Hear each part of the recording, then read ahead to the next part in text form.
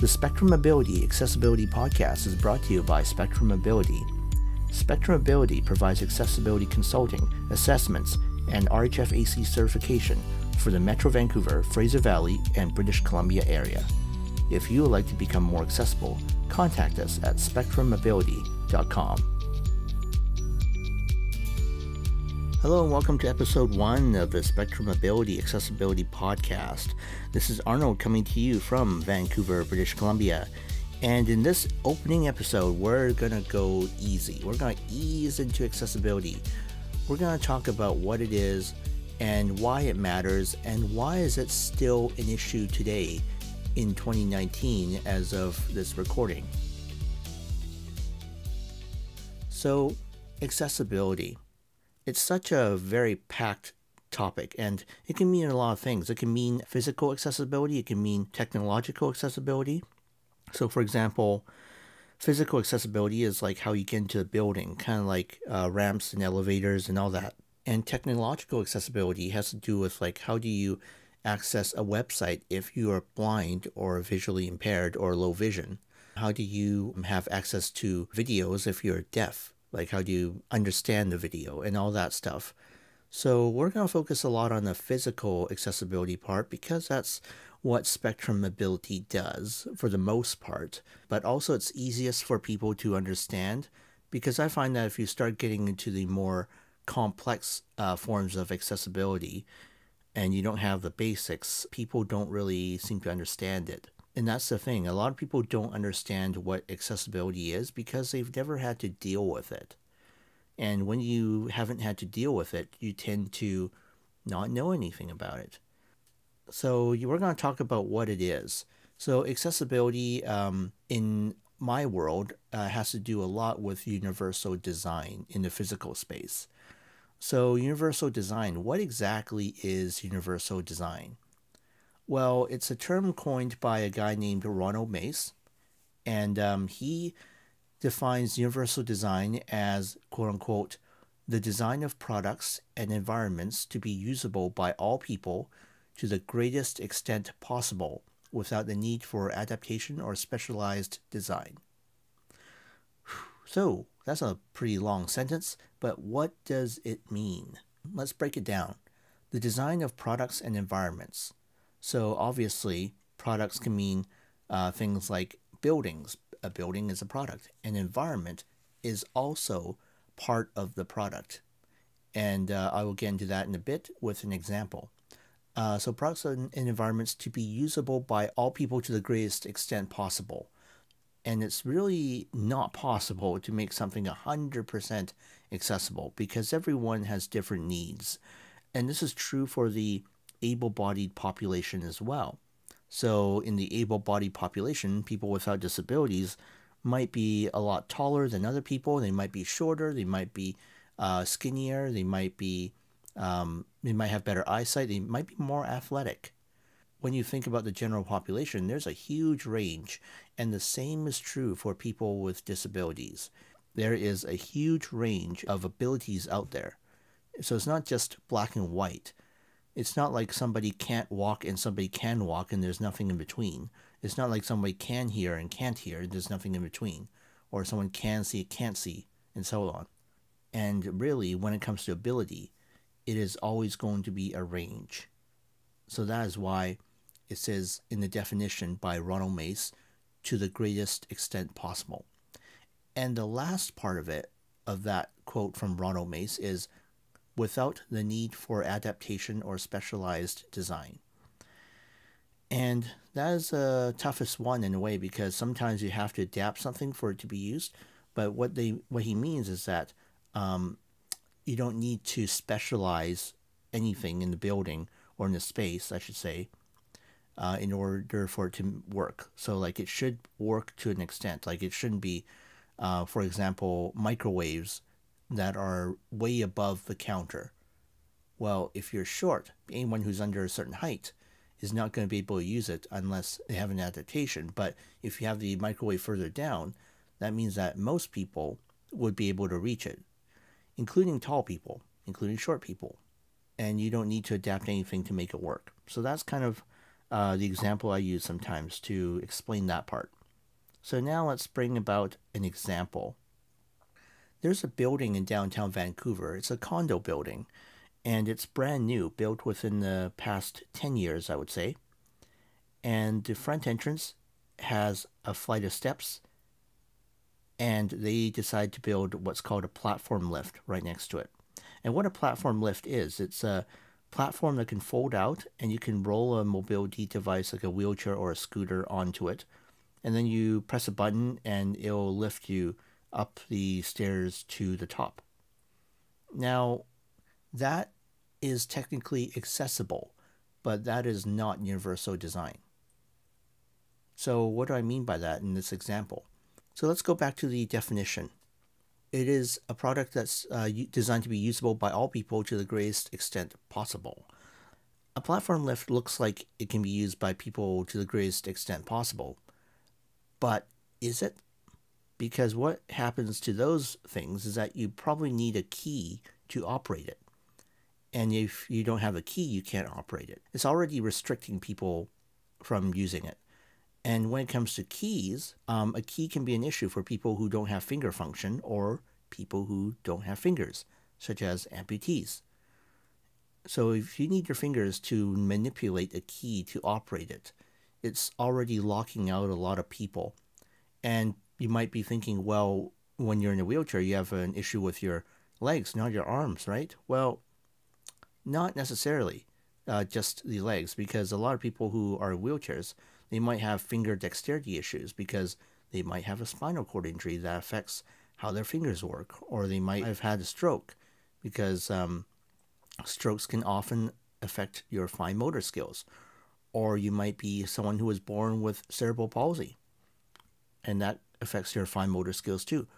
So this is where it starts getting a little mucky. So you can start seeing this platform lift being an issue. And then you look at the last part, it says, without the need for adaptation or specialized design. That's what the quote says by Ronald Mace. Well, if you have a flight of stairs that requires a platform lift to get up it, if you're on wheels, that's not really without the need for adaptation or specialized design, because you need something specialized to go up the stairs.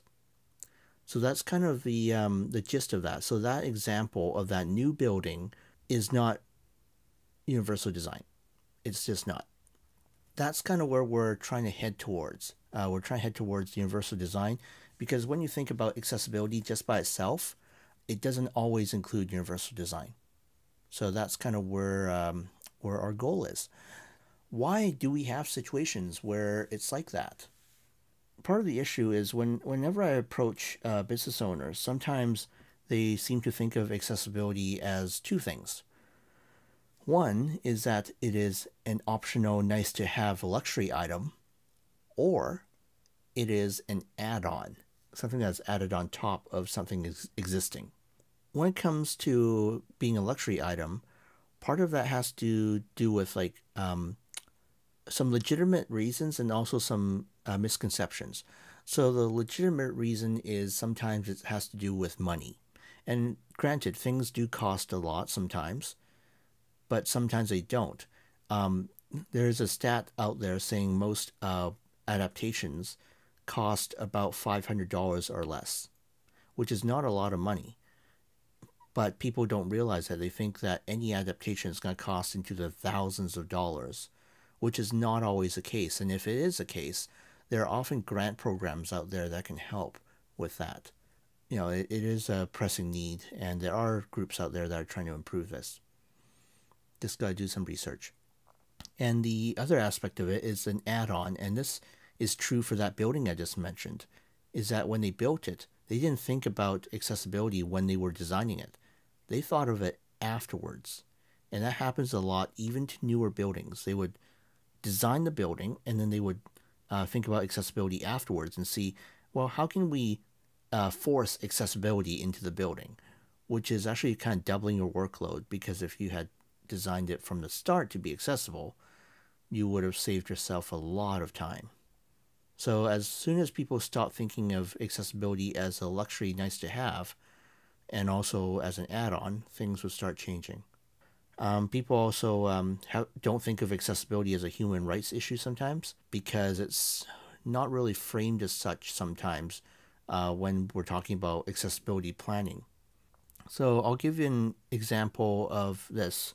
There is a place locally here in the Vancouver area. I'm not going to name which one. They are currently in trouble for accessibility reasons, and the complaint went through the Human Rights Tribunal of Canada because accessibility is technically a human right issue. Because if you are someone who has a disability and you're prevented from doing what everyone else is able to do through no fault of your own and through either neglect or through violations of bylaws or anything like that, then it is a human rights issue because you're effectively discriminating against who can use your services and who cannot.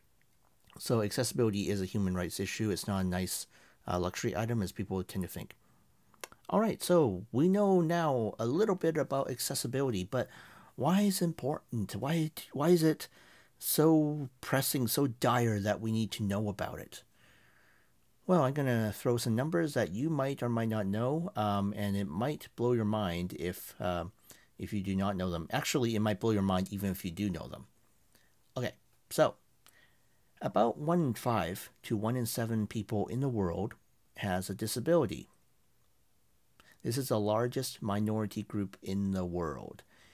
And you might be going like, well, I don't really believe you. In my country, I live in Canada or the USA or some other country. We don't have that many people with disabilities. Well, hold on there, because when I say the word disability, it means a lot of things. It means people who might use wheelchairs, people who might use crutches, canes, walkers, scooters, people who are blind, deaf, hard of hearing. It includes people who have a multitude of these. It can include people with learning disabilities, cognitive issues, and so on and so forth.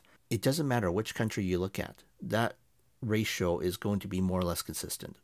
Bear in mind that ratio is only applicable to people who identify as having a disability. One group that often doesn't identify as having a disability, seniors. Think about it. Do you have a grandmother or a grandfather who will never admit to having a disability despite having knee problems, hip problems, vision problems, hearing problems, all that stuff? Because if you think they're disabled, they're going to yell at you or they're not going to admit it. There is a stigma around disability that prevents them from admitting that they might have a disability. And also, the word disability is very multifaceted because it also depends on what time and where you live. So what I mean by time is things change. Adaptations are made and things get invented. Medical advancements also come into play. Think about people who wear glasses.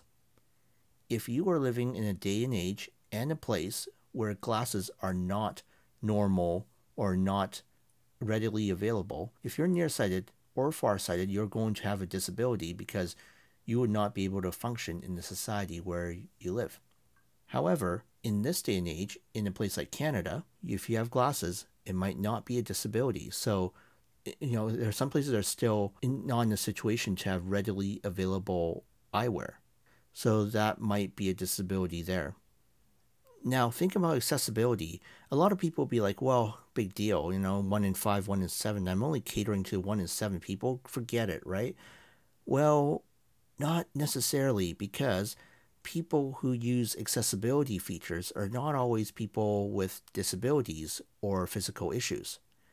It might be someone with a baby stroller. If you have a baby stroller and you have a flight of stairs and a ramp next to it, guess what? You're going to use a ramp. If you are in a shopping mall with escalators and elevators and you have a bigger baby stroller, you're going to use the elevator. If you are someone who is carrying luggage or carrying cargo, you're probably going to use a ramp and elevator as well. The list goes on because it's not just people with physical issues that would need the accessibility features that are available. So there are a lot of reasons. There are many, many, many reasons why accessibility is important. And when you factor those situations in, suddenly you're not catering to 1 in 5 anymore. You're not catering to 1 in 7. You're catering to a lot more than that. And once people wrap their heads around the demand of accessibility, it starts to become not only something that will keep you out of a human rights tribunal, but it also becomes something that is a lot more important than previously realized. So this is something that I try to get across in my line of work, but also it's something that I hope more people will start thinking about, because once you start thinking about something, you're going to start solving problems. There's a quote that I use for many of my clients. That quote is, the first step towards solving a problem is giving a damn. Because if you start to care about something, it doesn't really matter whether you know how to do it correctly or not. The fact that you care means that you're going to start subconsciously improving stuff. Because if you don't care, then nothing will ever get improved. The first step towards solving a problem is giving a damn. So that is episode 1 of the Spectrum Mobility Accessibility podcast. I hope that was an adequate introduction to accessibility and why it's important. We will talk about why it's important over and over again, because there are so many situations where you would think that it would already be an issue of the past. We probably would have solved it by now, but the answer is often no, we haven't solved it. And you might be shocked in more ways than one at why.